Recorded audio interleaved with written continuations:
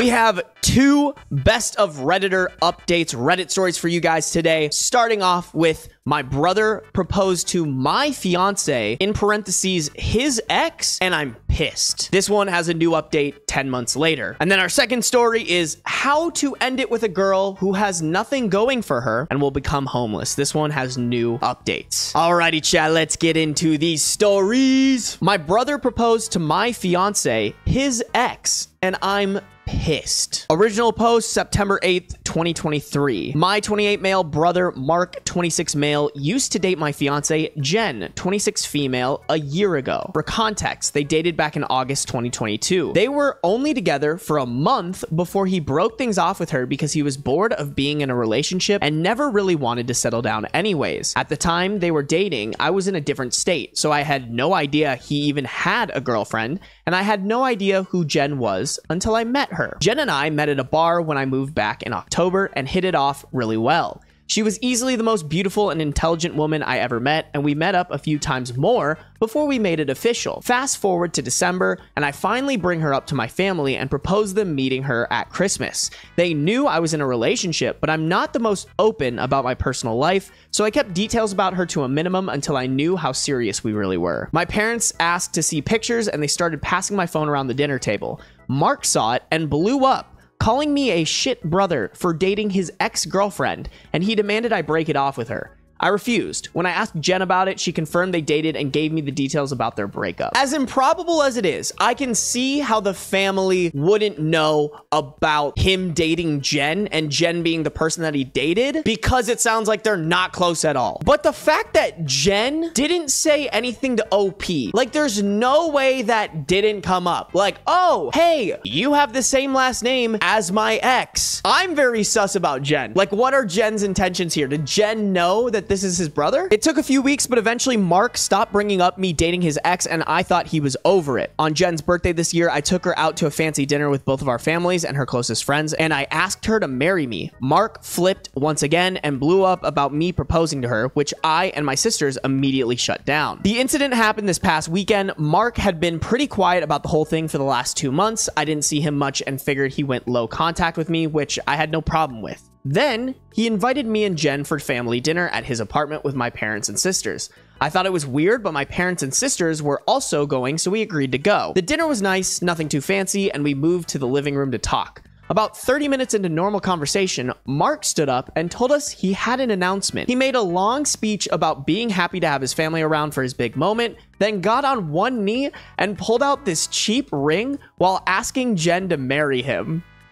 As toxic as that is, kind of fucking funny, bro. Like, I don't know, man. The audacity, the balls to do something like that. This dead ass sounds like a YouTube prank. The Nelk boys are gonna snag this and pull this as a prank because this is so fucking funny. Jen was confused and obviously uncomfortable and demanded that he put it away and stand up. My dad tried to make a grab for Mark, but I got to him first and punched him. I won't repeat most of it, mostly because I was too angry to even listen to most of it, but he said something along the lines of wanting to show me that Jen wasn't really into me and just wanted to get back at me. Before it could get worse, my parents rushed me out and promised to talk to him. It's been a few days since it happened and I'm still pissed off. I don't know what to do at this point. I'm scared Jen might have second thoughts marrying me because of this. Any advice? I can understand that maybe Jen is a little scared, but if anything, if she's a great girl, in a couple of years, this is going to be a crazy story that you tell your friends. The advice, the answer is pretty clear to me. It's just, number one, have a conversation with Jen. Sit her down and be like, hey, I know that was weird. Like, talk to me how you're feeling about it. Let's make sure we're all good. If she has half a brain cell, she'll realize like, oh shit, this had nothing to do with OP. This was all just the egomaniac brother being upset and trying to ruin the relationship. Am I the huge fan of the fact that you dated and are now the fiance to your brother's ex? Not really, but also you guys weren't that close to begin with, and it doesn't really even sound like he was that serious with this girl, so like, I don't know. I still think it might have been crossing lines, but with this family, I think anything's free game at this point. But yeah, talk to Jen, make sure she's all good and you guys are on the same page, and then go no contact with the brother. And you should even tell your family, like, you guys either go low or no contact with the brother, because like, you just don't do that to family. That is a absolutely batshit thing thing to do to your family member. He doesn't actually want her. He's just upset because he doesn't want OP to have her, like a toddler getting mad at someone for playing with their least favorite toy. I think if he was really a good brother, if he was really honestly like a good human, a good ex, like he would be over it and be like, I'm happy for you guys. Edit, same post later that day. The only people I've spoken to since that dinner is Jen and my little sister. I want to clarify a few things that I saw in the comments. 1, Jen and I are newly engaged. It was one of those feelings where we both knew we were in it for the long run.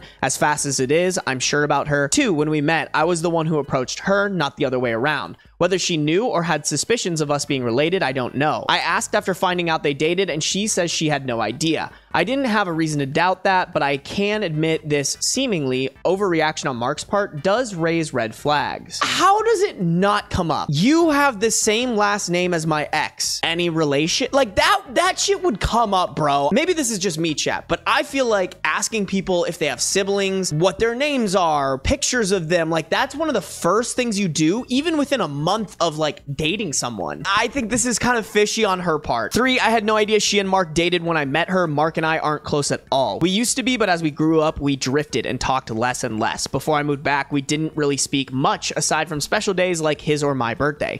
Jen knew of my family, but not much until I decided I was ready to introduce them to her. When she and Mark met, again, I didn't get a sense of any residual feelings on either part. She didn't treat him like a stranger, but she also wasn't overly affectionate with him either. 4, I was told this was a relationship that lasted a month. I didn't think I needed permission from Mark to ask her to marry me, but maybe that was wrong of me. I'm not sure. If there even should be permission there, I feel like if you have permission to date her, then obviously you have permission to marry them. That being said, I plan to talk to Mark this weekend to lay everything out on the table and figure out what's up. I never asked for his side of their relationship, which is my fault for not doing my due diligence. If anything major or enlightening happens, I'll update, but for now, that's all I have. Updated post, September 10th, 2023, 2 days later. I called Mark and asked him to meet up with me at my place to talk. I told him I would prefer Jen to be around for the talk as well, but I was cool with it if he didn't want her there. He agreed to talk to both of us and showed up at my place around noon today. It was pretty quiet for a few minutes before I started the conversation. I apologized for not warning him I would be proposing to Jen, and I apologized for hitting him.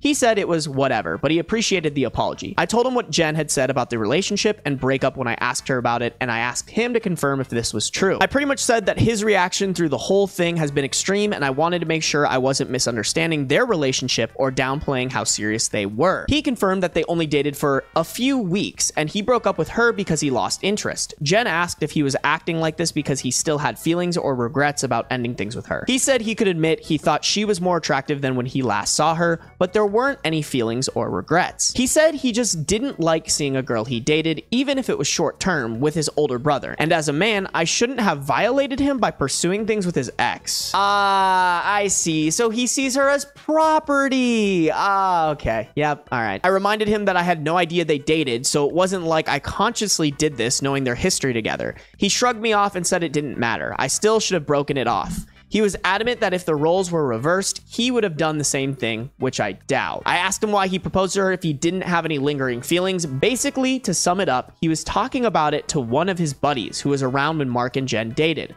And the guy put the idea in his head that maybe Jen knew from the start that they were related and was doing this to get back at him, considering Jen had been hung up on him after they ended.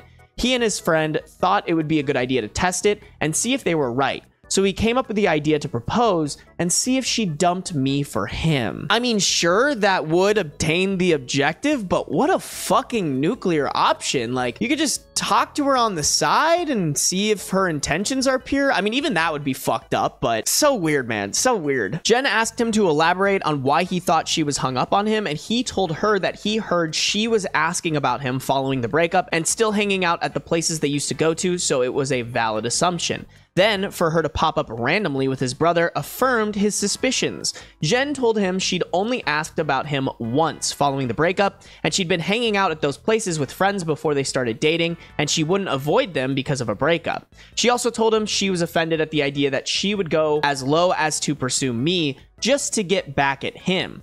He shrugged and gave her a half-assed apology, but said she had to see it from his point of view. I mean, it sounds like he's just jumping to conclusions, which I feel like everybody does. But he jumped to conclusions and then took the most wild fucking actions of his entire life. Like, he could have just raised these suspicions with his brother, and that would have accomplished the same thing. The only difference is that his actions were selfishly just for himself. Did not care how it affected other people. He asked her if she really didn't know, and she told him that she didn't see the resemblance in us until we were in the same room, and we act nothing alike, so it never crossed her mind, and he said okay. That pretty much wrapped up the conversation. He did tell me before he left that I could take back his invite to the wedding because he can't bring himself to support our relationship knowing he used to date her.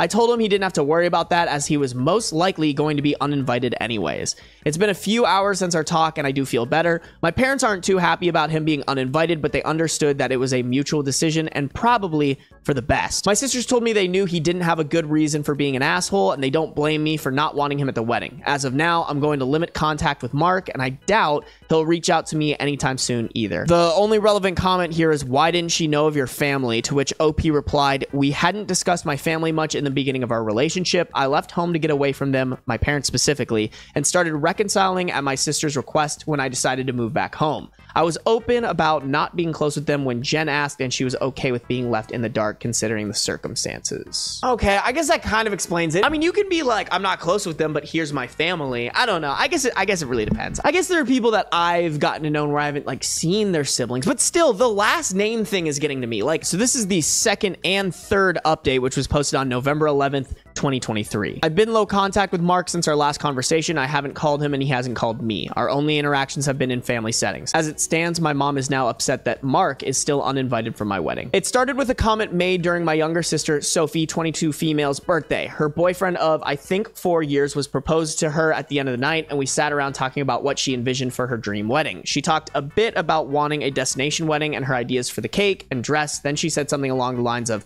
Teddy, I know Mark's banned from your wedding, but you won't care if he comes to mine, right?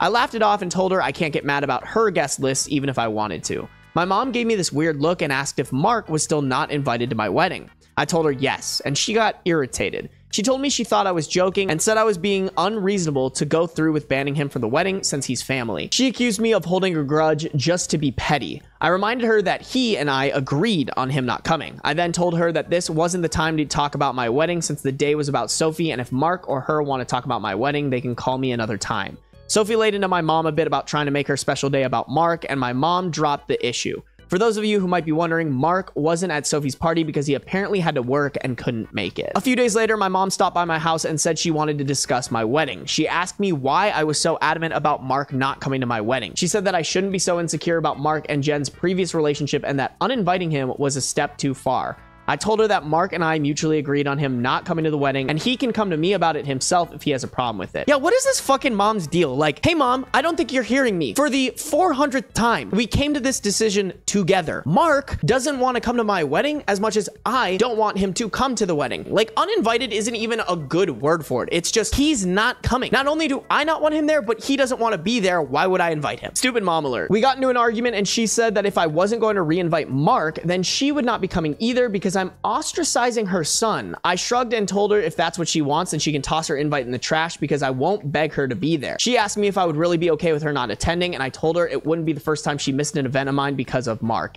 Damn, that is an insane line. But also it sounds like she fucking deserved it, bro. She said I was being an a-hole for throwing her past mistakes in her face and she stormed out. I then started getting messages and phone calls from her and a few family members about the whole situation saying I was in the wrong and urging me to invite Mark just to keep the peace.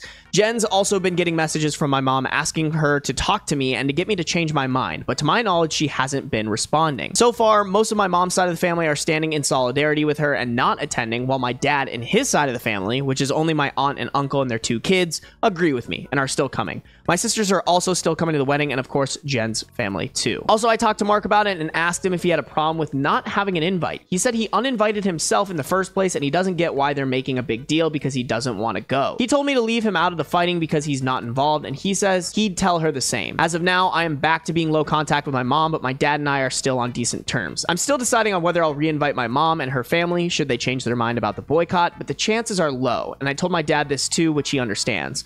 For now, Jen and I started looking into downsizing the venue since the guest list is significantly smaller. It doesn't even sound like you uninvited your mom. It sounds like your mom uninvited herself. I would just leave that invite open until a certain date, like everybody's RSVP date, and just be like, you gotta decide, like, you are invited, but you are the one who's uninviting yourself, and the entire family as well. Like, oh god, I am so thankful my family isn't this fucking stupid. Like, update 3, my mom is uninvited from the wedding indefinitely. About 2 weeks after she decided to not come to the wedding, she stopped by and said she wanted to clear the air and talk about everything. We agreed and invited her in to join us for dinner. Jen made her a plate of food, and I asked her if she was still planning on not coming to the wedding. She said that while she wants to, she can't get over me not inviting Mark because of a simple mistake. I reminded her that his simple mistake was proposing to my fiance with me sitting less than 3 feet away from him, and she said it was just a joke. Jen asked her why she wanted to talk if she was maintaining the same stance on Mark coming to the wedding. She said she wanted to talk to Jen, and she was hoping Jen would hear her out and talk me into inviting Mark again. She apparently assumed I was at work and she'd be able to catch her alone. Jen politely told her that she understood her thought process, but she wouldn't have had that conversation anyway without me present, since this is about my brother. My mom made a comment somewhere along the lines of Jen being spineless and unable to have a conversation without me thinking for her, which started a pretty heated back and forth between the three of us before Jen told her to get out. She got up and started walking towards the door, and my mom followed her, still screaming at her. By this point, she's yelling about her tearing our family apart. While Jen was unlocking the front door, my mom grabbed her hair and pulled her to the ground while still screaming. She hit her and tried to claw her face, and I dragged her off of her and threw her outside. Wow, just out of fucking left field. That's crazy. Assault over someone not being invited to a wedding is crazy. She banged on the door for a few minutes while I made sure Jen was okay before she left, and called the both of us repeatedly. When I was sure Jen was okay, I texted my mom and told her not to bother reaching out again because we'll never speak to her again. I called my dad and sisters and told them what happened too. My dad was surprised and tried to make excuses, saying she's been stressed out about this whole situation for a while. My sisters say they knew she'd snap eventually since she's always been a crazy bitch, and they said they'd come make sure Jen is okay. I asked Jen if she wanted to press charges, but she declined and said she only wanted to cut contact with her for good. I told her that part was obvious, but she should still talk to the police since she was physically assaulted, but she doesn't want my mom to get arrested. My sisters and Jen's mom came by to comfort her, thankfully, so she's doing okay. My mom is blocked on everything until Jen says otherwise. I genuinely don't know what to do now. Jen doesn't want to go to the police because she'd feel guilty having her arrested over this, but my sisters and I want to convince her to, and I'd at least want documentation in case something happens in the future. Chat, can you go to the police and not press charges? Because I think the documentation is really important in case this happens again. Like, this mom is clearly fucking crazy. If they need to file for like a restraining order or something like that in the future, this will come up. I think this mom does need to get arrested. This would be a great reality check for the mother. Not only does your son, whose fiance you just assaulted, want you to be arrested, but also the daughters, who has no skin in this game, are like, oh yeah, mom's crazy as fuck, she needs to be arrested. That is very telling to me. Relevant comments: all of this could have been avoided if Mark had sat down with your mom and taken responsibility. OP responded, he absolutely could, but I don't think he knows what accountability means. I really do believe he thinks he has nothing to do with our mom's actions, and I don't think anything I say will be enough to convince him that everything she does is for him and her own selfish gain. On November 12th, someone says that they should really press charges. OP responds with, Jen is still against formal charges, but after reading some of your comments with me and a long talk about how this could escalate, she agreed to have it documented with the police just in case. She wants to talk to my dad about possibly getting her back in therapy or some kind of treatment for her erratic behavior. And of course, we are moving forward with going no contact. Looks like OP made a clarification post on November 13th, 2023. The title, some background on my relationship with my parents. Like some of you said, Mark was the golden child. Mark was my mom's baby boy, and she didn't do much to try and hide it. They didn't spend much time with my sisters and I like normal parents did with their kids unless they had to, but they'd spend time with Mark as often as possible, like taking him out shopping while we stayed with a sitter, or bringing him home his favorite food and toys from the store when they'd shop alone.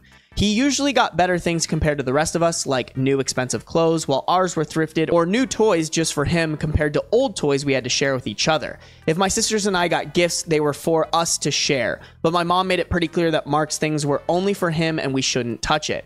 When Mark would screw up, I'd get punished for not being a good role model and showing him the proper way to behave. For example, Mark went through a phase of breaking his toys and I got the beating because obviously he learned that behavior from me. When he was 8, Mark got in trouble at school for trying to push a kid down the stairs. I was grounded for 2 weeks and told to apologize to the kid for not teaching my brother right. That doesn't sound real. That doesn't sound believable, bro. If that is real, like, the fact that you still talk to your parents is a fucking miracle. When I turned 13, I pushed for my parents to start giving me an allowance. They agreed as long as I did household chores like mowing the lawn, taking out the trash, raking leaves, etc. It was usually somewhere around $25 a week to help me start saving. Mark saw that I was getting money and he begged my parents for an allowance too. Instead of making him work, $10 of my allowance money was given to him each week because we were doing such a good job with our chores that he never touched. Whenever I asked him to help, he'd tell me it's not his job to do chores, so why should he bother? It was around this time that I started really distancing myself from my brother. By the time I entered high school, we only talked to each other when we needed small favors or when we absolutely had to. I got my first job when I turned 17 because I wanted to finally get my own car and make money that they couldn't force me to give to Mark. My oldest sister Maggie helped me start my own bank account and showed me how to properly budget and save my money. I got my first car at 18 after all of my hard work. When Mark got his license, my parents asked me to let him use my car to get around and for extra practice behind the wheel. Reluctantly, I agreed, and for a while, the arrangement was fine. Mark used my car when I didn't need it and helped maintain it pretty well. When he expressed wanting my parents to buy him his own car, my mom came to me and told me to give him my car because he needed it more. When I refused, she threatened to kick me out. We got in a fight that night, which ended with her giving Mark my car and taking me to transfer ownership of it to him within the following few days. Since I didn't have anywhere else I could go at the time, I just sucked it up and signed it over. I would have lit that car on fire before I gave it to him. If I was OP, I would have put off the title transfer as long as possible and tried to sell the car. Even if I sold the car for like half the price that I got it at, I would not give it to them. When I graduated high school, both my parents skipped my graduation because Mark didn't want to sit in a long ceremony just to see me get a piece of paper. And my mom didn't want to leave him alone for the night. So I only had the support of my sisters and my aunt and uncle who wanted to take me out. They ended up having to bring me home at my parents' request because they made me dinner to make it up to me. It was a dinner I couldn't eat because my mom put shrimp and chicken on the same serving dish and I'm allergic to shellfish. My first year out of high school, I worked 2 jobs to buy myself another car, and at the start of the new school year, I moved away for college and cut contact with them. They, mostly my mom, tried to reach out for the first few months via social media and Sophie, but I never responded, and I told Sophie she would be cut off too if she kept trying. When she couldn't get me through Sophie, she tried going through my older sister Charlotte and a few times through Maggie and Mark until I threatened to file a restraining order for harassment. It was a bluff because I had no idea how to do it, but it managed to scare her off, and the most I got from her was happy holiday texts over the years. Around the time I moved back, Charlotte told me they had been seeing a family therapist at Charlotte's request, and my parents wanted to apologize for their treatment of us. I was hesitant, but I agreed as long as they would be genuine, and the reconciliation process started when I moved back home. That doesn't even scratch the surface of everything they put me through, and it took a lot for me to even begin to let them back into my life. When I met Jen, I wasn't sure where my relationship with her was going or where my relationship with my parents was going. I didn't want to mention my family at all, mostly because I was ready to cut contact again if I needed to. Jen was understanding of being a sore subject and didn't press for more. I hope this helps shed some light on some of the questions I've been seeing pop up. It's almost too insane to not be real. Now it makes a little bit more sense about the girlfriend not hearing anything about the family. If anybody has a reason not to be in contact with their family, it would be this guy. Relevant comment on why OP didn't have reconciliation depend on them reimbursing him for his car. OP responded, getting reimbursement for the car wasn't a hill I was willing to die on since the damage was already done. Even now, it's hard to believe Mark was the favorite. There wasn't anything really special about him. I don't mean that as an insult either. He was just a regular kid. My parents weren't having fertility issues. He wasn't a miracle, wasn't a meal ticket. They weren't having marital problems and using a baby as a band-aid. He was just born and they decided to love him more than us. And believe me, my sisters didn't think this was normal. They just have a soft spot for our parents because they're our parents and they believe they have redeeming qualities. Update number 4, November 30th, 2023, 17 days after the original post. To answer the most common question about why I chose to reconnect after everything, the short answer is because I would do anything for my sisters. Charlotte wanted the entire family around for the birth of her first child and to help her while she adjusts. She didn't want part-time aunts and uncles who would only visit her kid during birthdays and holidays. She was never the type to ask for much of anything growing up, so when she asked if I would be willing to try for her, I agreed because it would make her happy. I also think a part of me hoped that maybe they'd change. I don't regret trying to reconcile either,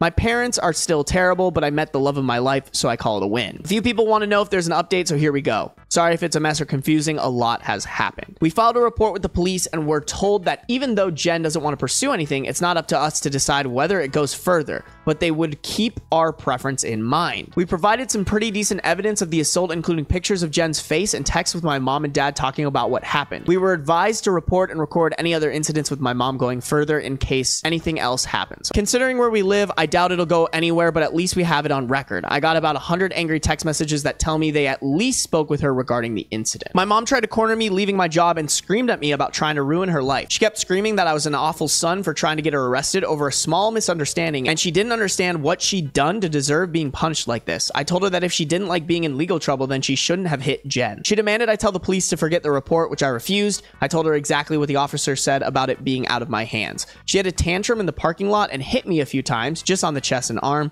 before security intervened and dragged her off the property. I had to talk to my boss about the incident. Luckily, she was understanding of everything going on after I explained what was happening. When I got home, I told Jen what happened. She was upset and asked that we discuss the plan with my family moving forward. It was a long talk, but we took the advice of some of the Redditors and decided to go completely no contact with my family aside from my sisters. We agreed that having them in my life is adding unnecessary stress for the both of us, and we aren't even married yet.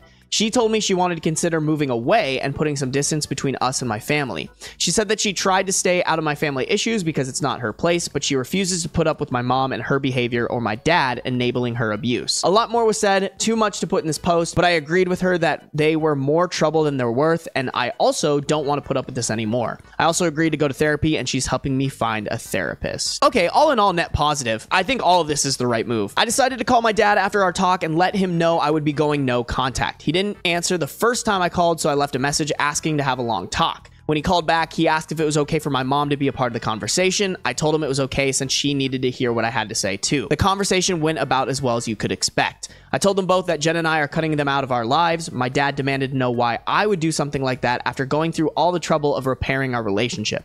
I told him that this entire thing with Mark has shown me that nothing is actually repaired between us. As far as they're concerned, the world revolves around only my mom and my little brother. I told them that their continued favoritism of Mark has brought our relationship to a point of no return and that I wasn't interested in holding on to a failing relationship. I told them that I agreed to reconcile for Charlotte's sake, but I don't appreciate all of the disrespect towards me and Jen, and that I wouldn't put up with it anymore for the both of our sakes. To my mom specifically, I told her that I was tired of her using me as a scapegoat for her bad parenting and Mark's attitude. I also told her that I would never forgive her for what she did to Jen and what she did to me and my sisters growing up. She started to say how I should move on like my sisters have, but I cut her off and told her she should take their forgiveness and move on because she would never receive it from me, especially after everything she's done these last few weeks. She started crying and asking me how I could treat her like such a villain. I told her she could only be upset with herself because I've done nothing wrong.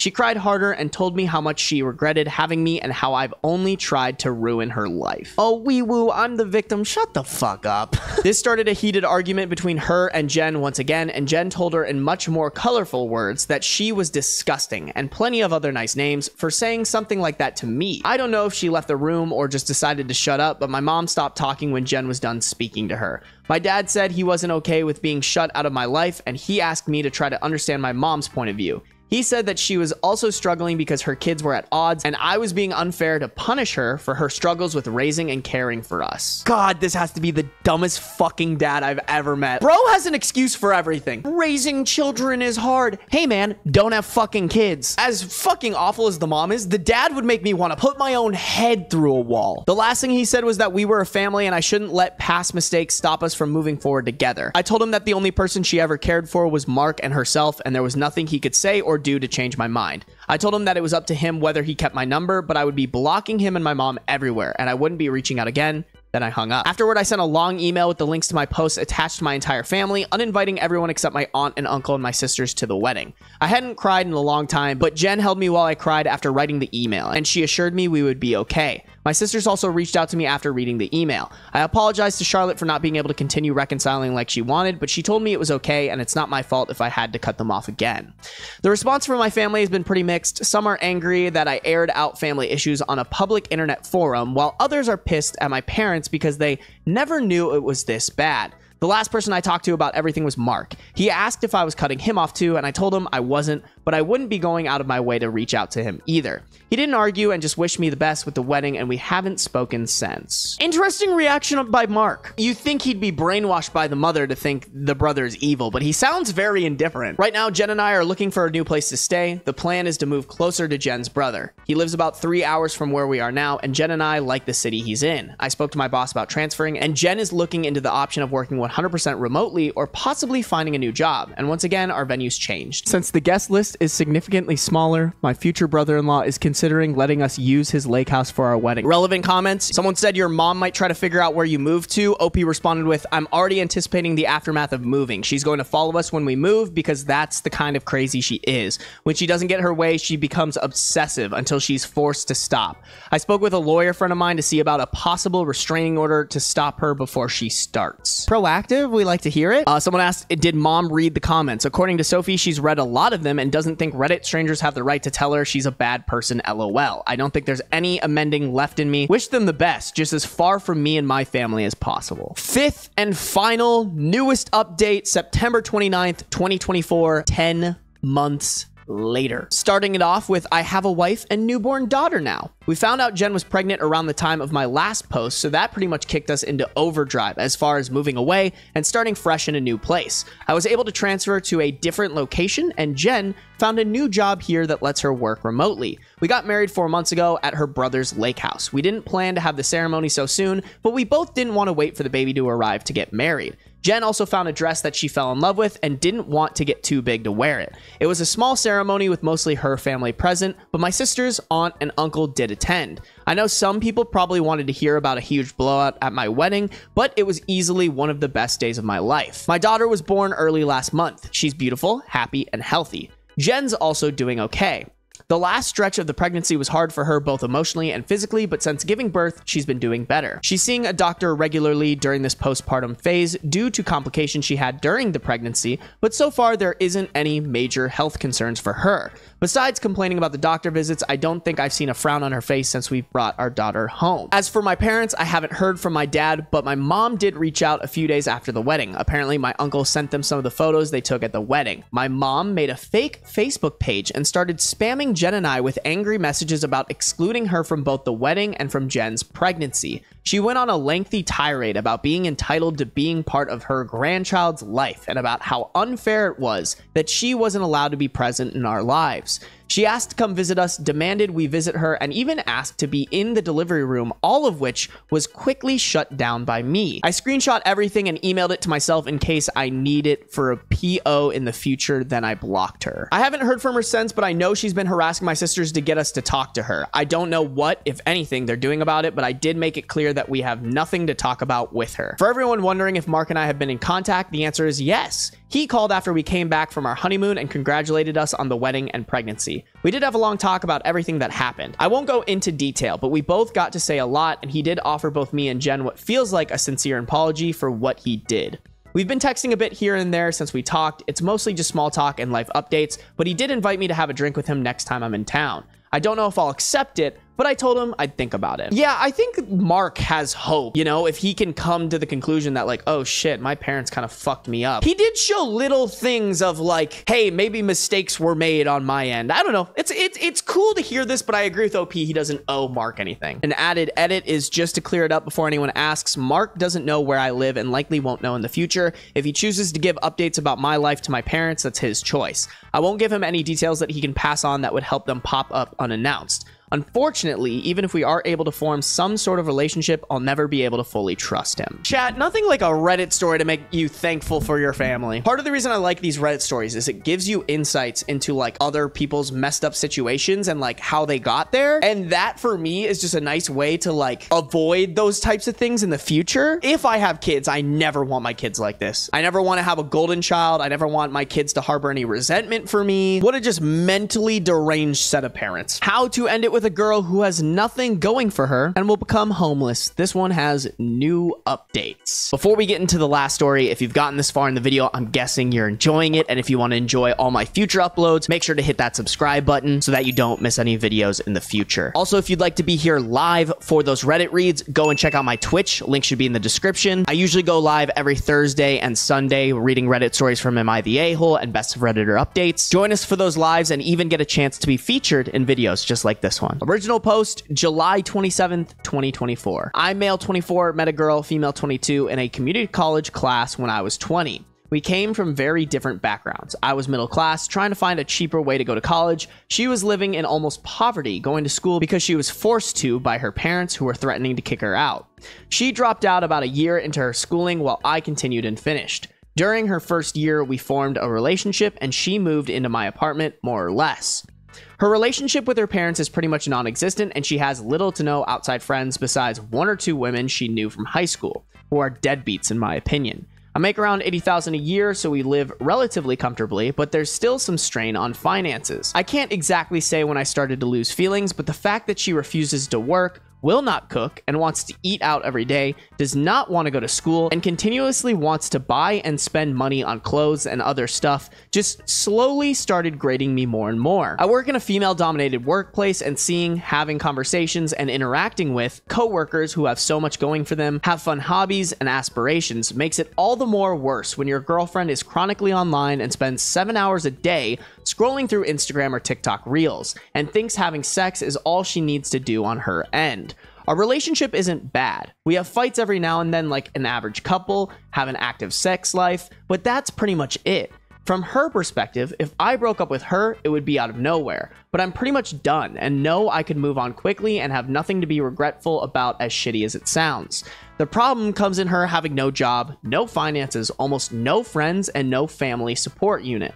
I'm not a monster. I don't want to make someone virtually homeless, but I don't want to be stuck with someone who has nothing going for them either. I don't know what to do. Chat, I'm trying to decide if there's anything that OP has done wrong here, because at no point in this post did he say that he had a conversation with her about this. It sounds like he's already lost feelings for her, so maybe there's just no possibility of this even working out. But I just feel like if you develop attraction for something specific and don't communicate it to your partner, I don't know. I just think that's doing the relationship a disservice. Maybe he has talked to her about it. Honestly, I feel like actually, like, I can't even make a verdict or give advice on this because I need to know how much he's communicated with her about this. If for months he's been like, hey, I'm starting to be more attracted to like aspirations, like what are you doing with your job? Even like, are you going to be a good stay-at-home mom where like you take care of the cooking, cleaning, whatever that looks like. I feel like if the communication isn't there, you're doing your relationship a disservice. But also that isn't necessarily his responsibility. It's nobody's responsibility to push somebody to have goals and aspirations.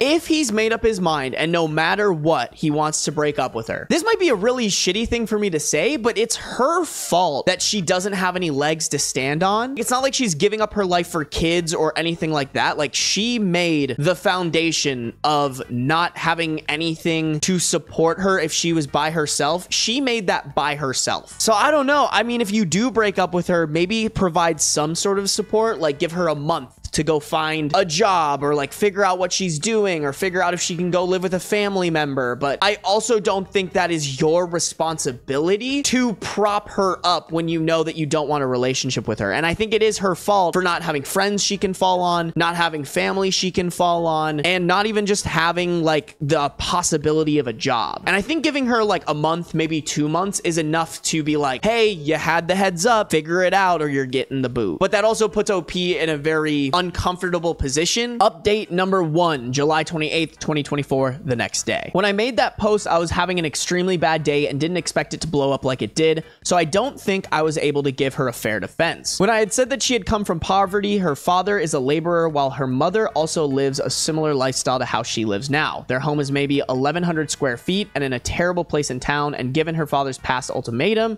I don't think he will take her back as she hasn't been back home in years. Yes, I have talked to her about this, since January maybe 3 times, either by gently telling her it would be nice if she went out more often to find a hobby, at the very least to flat out saying she was wasting away on her phone and that she needs to get a job or go back to school.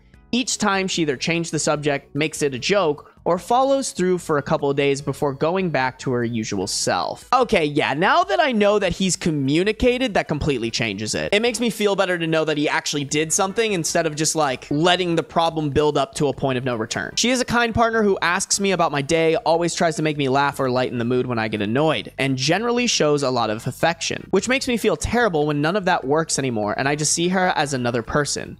Now, for the confrontation. Last night when we were both getting ready for bed, I didn't take my clothes off and instead just stood there telling her we needed to talk. At first, she was just smiling and jumping up and down on the bed with her knees, thinking I wasn't as serious as I was, but eventually she was able to read the mood. I told her something wasn't feeling right anymore, that I've tried to make this work and be patient with her for the past few years, but I didn't know how much more time I was willing to spend waiting for her to get a job, go back to school, or just get a hobby if anything. I told her that it annoyed and grated me that she just didn't seem to care about herself and that I hated she had no goals or aspirations. This was probably the first time in a long time she was as attentive as she's ever been during this conversation and agreed to whatever I was saying, even also giving suggestions on where she can apply, what courses were starting to interest her, and even said I could look over her as she submitted applications online to make sure she wasn't lying. In her head, it seemed like I was still willing to make this work, and a part of me believed this was finally the moment that she would change. So it made the next part even harder for me and for her. At first, I told her I didn't love her the same way, which slowly but eventually led me to saying I didn't feel anything at all about this relationship and was jaded. I was tired and wanted a fresh start with someone who was more goal-oriented, and I wanted something more out of life. When she realized what I was getting at, she started to cry and asked why I didn't mention this sooner. And I said I've always asked her to cook, to go out with me to try something out, or to just go back to school, even when I offered to pay for her classes. Anything. She said she understands that part, but she was upset why I didn't say it was leading me to losing interest in her, because from her perspective, it seemed as if I still loved her all the same. I mean, I get it that she wanted quote unquote the full context, but also I don't really agree with changing just because you won't have a sugar daddy anymore. You know, what he's saying is he wants somebody who would just change for themselves. And I don't think she's picking that up. I think she's like, oh, you just wanted me to be more ambitious. It's like, no, I wanted someone who wanted to be more ambitious for themselves, not just because I'm threatening to pull the plug on this money tree. She started apologizing, saying she wasn't in the right mental state and saying nothing was motivating her, and she genuinely had no interest in any hobbies. The only thing she liked was spending time with me, which is all she looked forward to in the day when I came home. None of this was really affecting my emotions beside making me feel uncomfortable. So I tried to continue by saying I think her lifestyle would be better with another person, but she immediately cut me off and became more panicked. She started to apologize again for what she's done, and she would be a better girlfriend, that she would go with me tomorrow to wherever I wanted to go and would look for courses in August that she would start doing. But she did not want to lose me since she has nothing else in life and absolutely hated that I stopped loving her. There were so many tears and snot that I said we would have this conversation again when she calmed down, and we eventually did in an hour or so. She pleaded to give her 2 more months to make a change and give her another chance, and promised that she would change. Again, she listed off all the places she would apply to and said she would be a better partner. I never wanted to make her homeless, so this seemed like a good settlement, even though I still had my doubts. I then reaffirmed that I wanted to see other people, but she seemed much more adamant on this issue than the aspirations issue that she would be able to fix this. She said just give her a month to try and make the relationship work, and asked me again and again on what she could do to make me love her again, and that she didn't want me to hate her. She said that this was the worst part of it all, the only person that she had just being done. It seemed as if she was about to break down again, so I said, okay, we'll see how this relationship is in a month. In my mind, if I'm allowing her 2 months to get back on her feet, then by a month, she would already be ready to move on. I also didn't want her to suffer a complete mental breakdown while I was still living with her. So giving her a month, let her fix the relationship, would give her enough time to accept things. I slept on the couch last night and will probably continue doing so for a while. She came out at about 3 a.m. wanting to talk some more, but I said I was exhausted and we would do it tomorrow. She then slept on the floor beside me for the rest of the night, apologizing again. When I told her to stop, she silently said okay and sobbed for a bit under her blanket. But that's everything that's happened so far. This was one of the hardest things I've ever had to do, but I regret nothing and I feel much better letting everything out. I don't know how the situation will be in 2 months, but I was firm that it was the deadline. This post will probably get buried, so I probably won't do another update since I don't think anyone will care about this in a week or a month, but I will definitely private message those of you who've been helping me through this on how it turns out, or those who just want to be updated. But yeah, thanks. Edit for all of you who keep asking what my workplace is. I'm an RN. This is just messy. I'm glad OP is kind of giving her some time to figure her stuff out, but he's also lying to her about her chances of actually fixing the relationship. He's not just straight up like, this will not be fixed. I'm giving you a month to figure out how you're going to live without me. Because in her head, it's, I have a month to get OP to still be in love with me. I don't know how I feel about that. That part feels weird, but also this is just such an awful situation to be in. Update 3, August 3rd, 2024, 1 week from the original post. After the night confrontation, we didn't really speak all too much at home, with it being dry and awkward for a day or two, but I have been told I'm a workaholic by nature, so it was easy for me to stay at the hospital as a distraction. But in that time, she did start to cook again. We weren't in the mood to go out to eat together. Eventually, though, I sat down with her after she asked for a more thorough conversation on why I felt our relationship was failing. She promised not to cry or to get upset, but she wanted me to be 100% upfront so she had a better way of understanding and stating she wanted to try everything to fix this.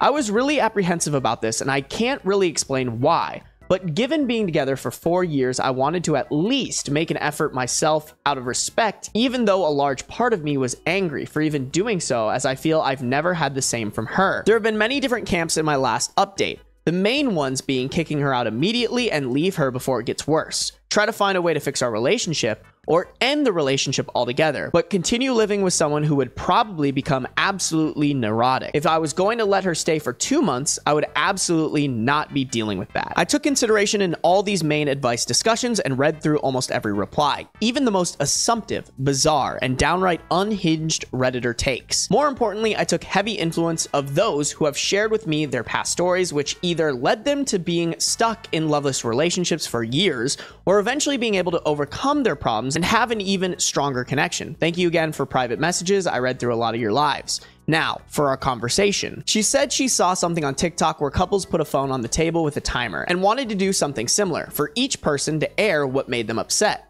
I said that was dumb. If we were going to talk about our problems, it would be better if there was no time limit. She eventually agreed and said I could go first, asking me first when was the time that I completely lost my love in her. As I said before, it was never one action, but a grating feeling that got worse and worse until it got to this point, and I told her that. She then asked when was the time I felt the most angry.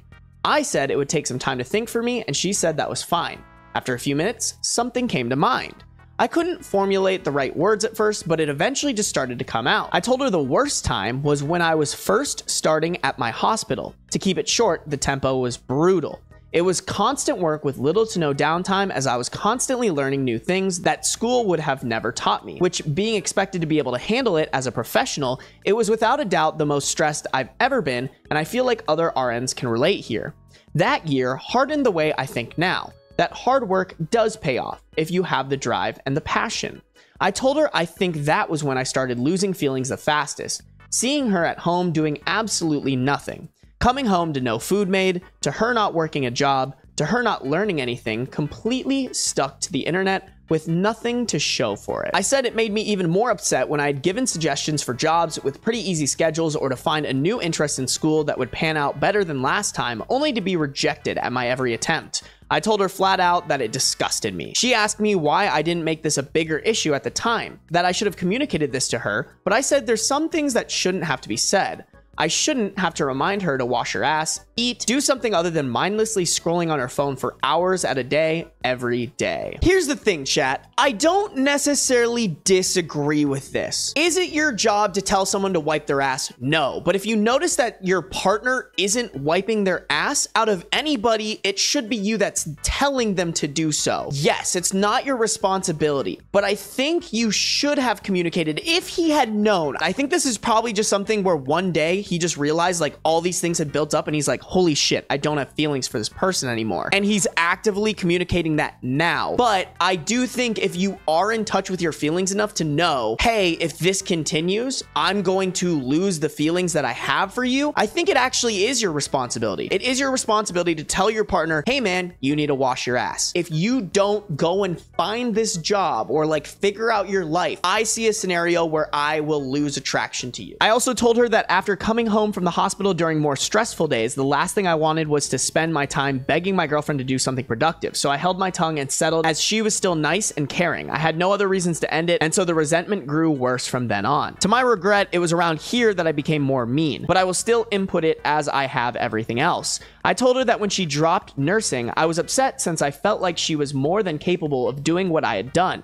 But after spending more time in the relationship and spending more time getting to know her, I knew that with the type of person she was, there was no way she could have ever finished. Damn, bro. That is a little unnecessary. That's a little kicking her while she's down. Which is why I suggested easier and more laid back jobs, less demanding majors for school. Shit, even if she just cooked or found an interesting hobby, at that point, I would have appreciated it. Still, she chose to do nothing for years. It's just the type of person she was and why I felt done for her romantically over time. She asked me if I hated her, and I said I didn't know. I told her she was very loving and kind, but I hated how she handled her life to this point. That I felt no ill will towards her after airing everything out, but I also felt nothing else. I just felt done and ready to move on. Throughout this conversation, we kept eye contact, and there were times it seems like she would break, but like she said, she remained as calm as she could while I said what I had to say.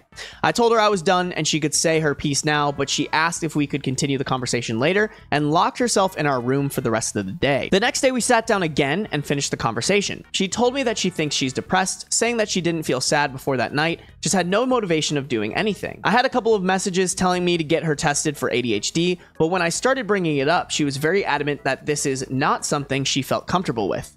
I knew she didn't like needles or going to the hospital in general, but her flat out refusing to get tested for disorders when I told her it was not at all like a regular hospital visit surprised me. She asked me if she was able to change in her behaviors, would I give her another chance? I said I didn't know, as I felt nothing now and didn't know if her doing it would bring any feeling back, especially since it took my breaking point to do so. She asked if there was any compromise, and I told her again if in a month I felt like there was enough reason to stay together, I would, but that there was no guarantee that my feelings would return, but I would match any effort she also put out. She was frustrated by my answer, but I said that's how it would be. She gave me a piece of paper to look at that she was working on last night that had a list of hobbies and interests she wanted to look into, the major two ones being photography and cooking again. She told me that she was looking into these while also showing me her phone, giving proof that she was putting in applications on Indeed and Glassdoor for some entry-level positions that she might get hired in. I told her if she was able to show enough passion or interest in these hobbies that she showed, I would not care about her working, just anything to improve herself. But if she didn't do anything at all, then it would be best to look for a new job to help her if she moves out. I've also been asked in private messages if I have any personal friends to talk to. There's 2 female coworkers I confide some information in, given how many hours we work together at our hospital, and who I completely trust, as in my opinion, they are extremely grounded. They both said I would eventually get love bombed and this would all go back to how it once was, and that I needed to stand firm with moving on. They're very helpful friends who have even offered to let me stay over a few nights, giving the reason that I would fall for her manipulation if I continued being anywhere near her, in their own words. But it didn't feel right since I'm still technically in a relationship, but I said I would consider it if the situation worsened. But again, I find them grounded, so I always try to take their advice to heart. Despite numerous messages from you all privately or openly telling me that this will be a mistake, I want to make the attempts to give this one last try. Though I feel heavily closed and guarded and still feel indifferent with our current situation. But a lot of you have told me this can eventually change with enough work from both parties. I have also taken the advice of those saying to cut off sex, which was my intention from the start anyways, by continuing to sleep in the living room. But each day she has been sleeping on the floor right below me, even when I tell her I'd rather be alone with my thoughts, telling me this is something she would not accept. That's a red flag to me. If she was really in it and also just respectful of OP in general, she would respect his boundary of that and sleep in their bedroom. I'm trying to think, chat. If you are in a relationship with someone and there is something they're doing that you know for a fact will bring the relationship to a point where it will end, don't you agree that you should then communicate to that person that whatever they're doing could end your relationship as soon as you know it? For me, the answer is yes. Like whether that's, hey, the way you interact with other women or talk to me in front of your friends, like whatever that is. In a normal relationship, it is expected to communicate, hey, I don't like this, this needs to change, or the relationship will end. Per how a relationship is supposed to work, I do think the girlfriend deserves the opportunity to at least fix the problem. As much as he was making the arguments that like, hey, you shouldn't have to tell someone to wipe their ass, you could probably say that about any relationship problem. I shouldn't have to tell you not to flirt with other girls. I shouldn't have to tell you not to talk to me the way you talk to me in front of your friends. Like, that's kind of how a relationship works, is like, you're gonna do stuff that makes each other mad, and it is your responsibility, no matter the topic, to have those conversations with that person. I don't know. I think the big difference here, though, is that he has kind of completely lost feelings. I don't even know if victim blame's the right way to put it, but I do think it is a little bit of a fault that it took him getting to the point of completely losing feelings to finally realize that this was breakup worthy for him. Update 4, which is the first of the new updates, comes in on August 19th, 2024, 16 days later, 3 weeks from OG post. Title of it is First Week. My girlfriend was very proactive last week. It was a manic influx of energy as she tried to get interested in many different things that she thought she could enjoy. I kept my promise in meeting her halfway and tried my best at helping her in whatever way I could. The only real interest that she's been mainly sticking with is photography. I've said before that she has a stockpile of clothes that she's had over the years, and she sold a few of them on Depop in order to get enough money to get a Canon 250D camera that she says is good for starting out. She's looked a lot more into this than me. Okay, that's a good start. I strongly assume she's stuck with this hobby as it gave her a chance to spend more time with me, as she continued asking me to go out into the city to take pictures and test out her camera. Given that I had promised to match her energy and didn't want to be a hypocrite, I did so even when I came home from longer shifts at the hospital. There was a major change in her behavior, however. While she was usually a very loving, affectionate partner, it had been turned up to its max during the first week. She asked me maybe 8 times a day how I was doing, if I was upset, what I wanted to do for the rest of the day, etc.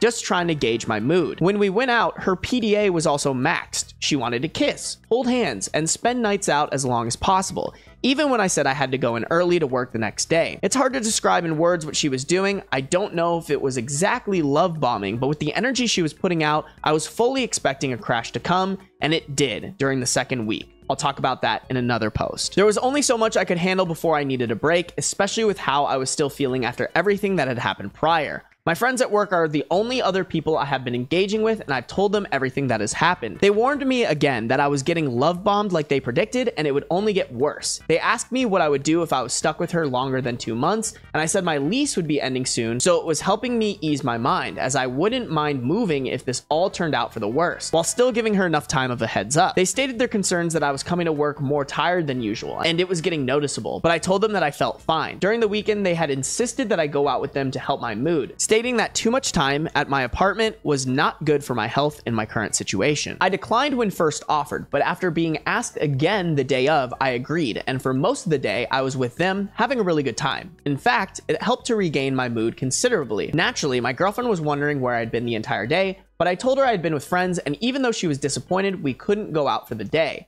I promised her we would spend all day tomorrow together. As much as I do think, hey, if you're feeling this out, you should spend time with your girlfriend, you also need to equally be spending time in a way that feels like you don't have a girlfriend. Because you want to compare and contrast. Like, if you're with these friends and you're having a good time, and you also maybe realize, hey, like, I don't feel like my energy's drained. I don't feel anxious right now. I think that could be telling of whether or not you think this relationship should still keep going. I get continued messages that I should immediately drop my friends and that they are manipulating me in my decisions. And think what you may, I know they are good people who look out for me. They played a large part in me quitting smoking this year, which although has made me more anxious at times, has helped with my health considerably. There's a different type of bond you form with people in our work environment, and I trust my coworkers with my life, for a lack of a better term. Anyway, that's most of what happened the first week. Putting everything for the second week would triple this post, and it's hard looking back on it as it happened so recently. And I still feel heavily raw. Large part of me posting this update is to help, as writing everything out has always been a therapy for me. It doesn't really look like he did write out week 2 though, because then it jumps update post 5, September 26, 2024, 5 weeks later, 2 months from the original post. Now that over a month has passed, I think now is the best time to reflect.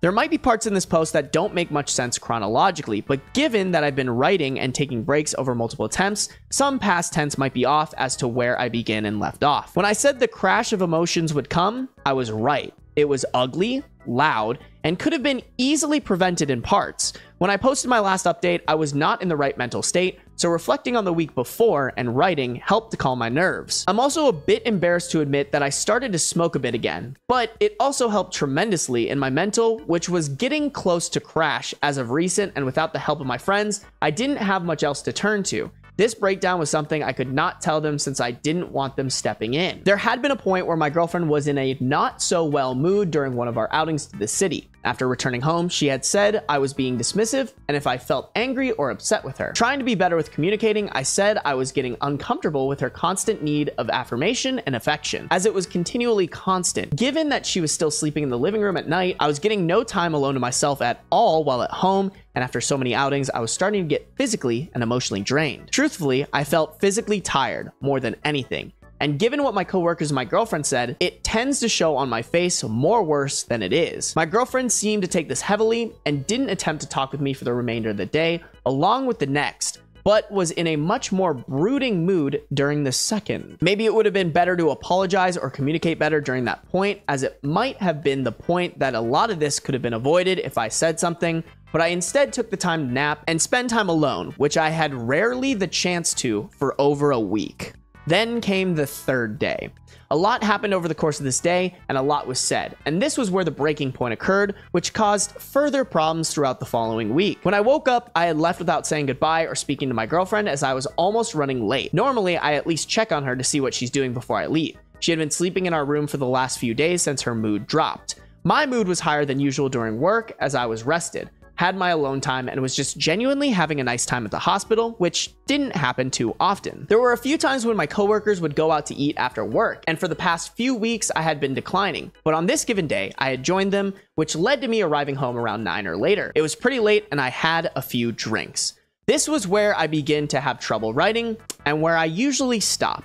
Arriving home, I see my girlfriend sitting down in the living room, looking at me directly as I walk in, not saying a word. It startled me, and I asked what she had been doing, as she wasn't on her phone, nor was she watching TV, just sitting as if she was staring at a wall before I had entered. She asked me where I had been, and I said I was out with friends. She immediately asked, were they my friends from work? My girlfriend is aware that I work alongside mostly women, and I have brought up my friends in the past before our relationship broke down to this point. I said yes, I was with them, and we had gone out to eat. She asked me if I had been drinking as well. I don't know if it was noticeable or not, or just a random question, but I said that I had. There was a period of uncomfortable silence that felt a lot longer in memory. She eventually brought up my month deadline on whether my feelings would change, and she asked if they have. It took me a minute to reply, as that question had taken me off guard, and I said I appreciated her efforts and what she was doing, but I was still unsure of our future together and couldn't give her a direct answer. She told me again that during our outings together that I was being dismissive and that she felt I wasn't putting in the same effort to make this relationship work. I asked what she meant, as I was going out with her whenever she asked and matching her effort and finding hobbies whenever she thought of something she enjoyed. To me, it just seemed like something she was just saying out of neediness. I mean, most of it too is like, bro kind of already made up his decision. Like, whether consciously or subconsciously, he probably is just on autopilot right now. And it also sounds like he is emotionally drained, if not physically as well, which is going to play into how he acts around this woman. I think it was at this point she started to lose her composure, as her voice couldn't remain constant. She told me if I was aware that I wasn't smiling when we were outside, that I was quiet, and rarely talked when we were spending time together. I told her she already knew how I felt, so for some of it, my mixed feelings shouldn't come as a surprise. But I also explained again my lack of talking was just from being tired from work, but I don't think she believed me. She told me she's constantly overthinking how I feel now, and she knows I've lost feelings, and doesn't know what she can do to make them come back. I told her again to just find a passion for something, anything, to get out of bed and be active with anything in her life. She says it's been 2 weeks and she's been as active as she possibly can be, to the point that it was causing her mental stress, but my mood wasn't improving, and she's wondering if anything will actually change now that it's closer to a month. And then came the full breakdown.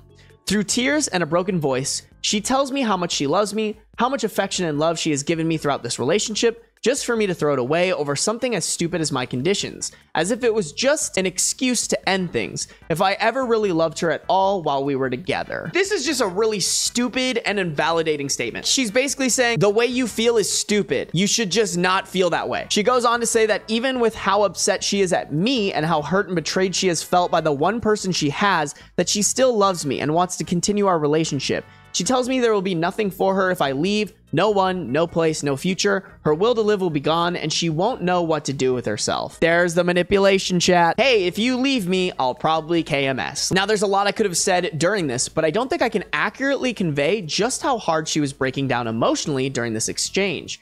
There were points as to where she was almost screaming, completely bawling, and it all just made me freeze, as this was the first time I've ever witnessed her fall apart at this level. She goes on again to say there's no reason to live if this is the end. It won't matter what job she gets. Another month will not be enough. And she knows I still won't want to be with her and that she will have nothing. After everything was said, she locked herself again in our room and stayed there for a few more days. Whenever I tried to knock to initiate conversation, she screamed for me to go away, and I did. A few days later, she finally calmed down enough to where we could speak to each other, and she changed her attitude 180. She was still upset, but extremely apologetic in what she did and said, telling me that a lot of it was just in the moment and she didn't mean it. Chat, is that bipolar? That 180 goes crazy, bro. Like, if you're going to present the hill that is invalidating their feelings and blaming them and using the if you break up with me, I'll unalive myself tactic, you better die on that hill, bro. The days that I was finally able to spend alone without her or my friends gave me the mental to finally do what I should have done a month ago. I told her as gently and as calmly as I could that it was over, that there was no chance we could be together at this point, and I no longer wanted to be in a relationship. I told her I would let her stay for an additional 2 months until she could find a job and help her get on her feet. I also said that if she was unable to do anything by that time, then I would be gone and moved out. She started to cry again, but in a much more defeated manner that almost made me break myself, but she agreed to the terms and it was finally done. She was able to get a job at a supermarket about a week afterwards, but only part-time at first, as that was all they were offering. After our final confrontation, our speaking terms were more or less dead. Whenever she was off work, she would be in her room alone for the remainder of the day and night. I had stayed on the couch at this point. I was pretty much used to it and didn't really mind it. It feels really wrong and selfish to say, but I felt extremely free and happy for a bit. I didn't inform my coworkers about my breakup when it happened and just continued to vaguely say that we were working on it, but during that time, I frequently started going out a lot more with them after work, as staying in our apartment felt more like a chore and depressing. I had hit a high that I had not felt in a long while, and then everything came crashing on me the following week. I had contracted pneumonia and was off work for about 2 weeks to recover. At first, I thought I had caught a cold, but one day it hit like a brick and my lungs felt at 50% capacity. I couldn't take a deep breath without going into a fit of coughing, and I constantly felt fatigue. Even now, as I write this update, with most of my symptoms gone, I still have to use an inhaler to help myself breathe at times. For most of the days that I had been sick, I was sleeping, most days between 12 to 14 hours. And the time that I was awake, I was lying down. When I told her what I had contracted, she saw how sick I was and she offered to let me have the bedroom again, but I refused and said that I was fine. Since she was working part-time, there was still a lot of time that she was spending at home, and for the first few days, she left me alone. But towards the middle of the first week I was sick, she started to occasionally check on me to see if I was okay and if I wanted anything to eat. Honestly, I hated that me being sick forced us to interact, not because I was mad or anything, but because it felt incredibly weird and awkward, and that I had to depend on her now for a few things not even a week after we had broken up. I didn't feel well enough to get groceries like I normally did, and since she already worked at a supermarket, she insisted that she buy food instead, and when I gave her my card, she refused it and said she would buy it herself. For the most part, I was snacking on fruit and cookies, but she said if I was going to get better that I eat actual meals. So she began to cook for me even when I said I didn't want anything. Even with this, we didn't eat together for the first week as she went back to her room after checking on me. I see what's happening here, chat. She's kind of wiggling in, but honestly, this is what she should have been doing from the start. Acting not codependent and doing things independently, almost like playing hard to get. I think this is what she should have been doing from the start. I really hope this isn't going where I think it's going. But during the start of the second week of me being home, she started to sit down with me while I was awake and talk with me. She told me about her day at work and her coworkers and a bunch of other stuff. It felt like a lot of it were things she wanted to tell me earlier, but couldn't because everything was still raw. But when she started to talk, she didn't stop. And honestly, I enjoyed listening to her talk about her day because it felt different. It went from talking to us watching TV together during nights that I couldn't fall asleep, to us just talking about our issues that we've been holding to ourselves for a while. It was extremely cathartic and there was no yelling or arguing, just listening. It felt a way that we hadn't talked in a long time, not since before we got together years ago when we were friends and classmates. Sometime during the second week, I had hit a point where I felt extremely ill and I didn't want to talk or do anything, but I couldn't sleep either because I kept on coughing. She didn't go to work that day and stayed beside me for a long while. We didn't talk at all, but she made sure I was still eating and drinking water. There's a lot that could be said about how those 2 weeks made me feel about my situation with her and everything that had happened, but I can't convey them in words, much less writing. But I'll say it was a lot of time to think. Since I've recovered, I'd been trying to make a bigger effort to talk with her, but at the same time not trying to make it feel forced as it may have felt a month ago. Just random conversations about random things, about how her photos were going, how work was going, if she liked her boss, just whatever. She spent less time in her room and more time in the living room with me when I had gotten home, just talking about her day and work, customers and coworkers, and in turn, I told her about my day. Gradually, within these weeks, it felt as if the transition of being in a relationship to being friends is a lot more apparent, and it feels better and more organic this way as it's become easier to communicate. Oh, thank God, bro. I deadass thought this was going a different way. Bro baited us in hard. I was like, oh no, step bro, don't do it. Even still though, there's a barrier between us, something that formed from our final argument, and it's hard to describe exactly what it is, but it's there. The deadline that I'd formed for me moving out is at the end of October, as that's when my lease ends. I'll post another update around that time. This post has turned a lot longer than I thought, but it's nice looking back on everything and seeing how our situation has been changing for the better.